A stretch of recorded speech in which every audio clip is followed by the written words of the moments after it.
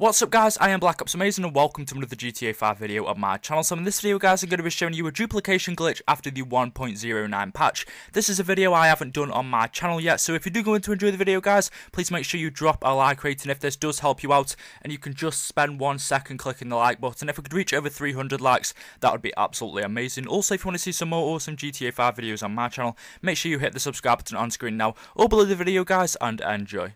So I just want to say a lot of you guys may already know about this, but this is mainly for the guys who don't know about it. Plus I haven't uploaded a single duplication glitch on my channel, just focusing on this. And also this is going to help me link you guys to this duplication glitch when I am doing other money glitches and stuff like that, just so I can reference it and don't have to include it within my other videos, and I don't have to just keep repeating myself. Instead I can say you can go and duplicate your car first. The link's down in the description, and then I will show you the money glitch. So I think it's also going to help me out. So the first thing you need to do is get any personal car that you own that you want to duplicate. You need to get that car and you need to destroy it. You then need to phone up your mechanic and request any vehicle. It really doesn't matter. Once you select that vehicle and you've requested it, you need to then quickly press the back button.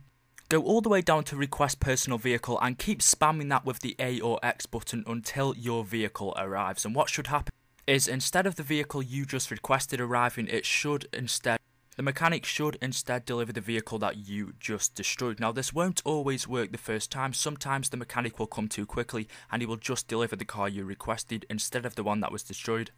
If he does that, then you're just going to have to do it again. Some tips to help you to actually get the destroyed car delivered to you is maybe look at the road so the mechanic takes longer to get the car arrived to you, or maybe drive far away from your garage so again it takes long for your mechanic to arrive to you, or just maybe look away from the road. So once you've got your destroyed car off your mechanic, you then need to phone up Morse Mutual and claim back the car you destroyed. So this will actually duplicate the car. The car that you're in now, you actually also need to claim back off Morse Mutual.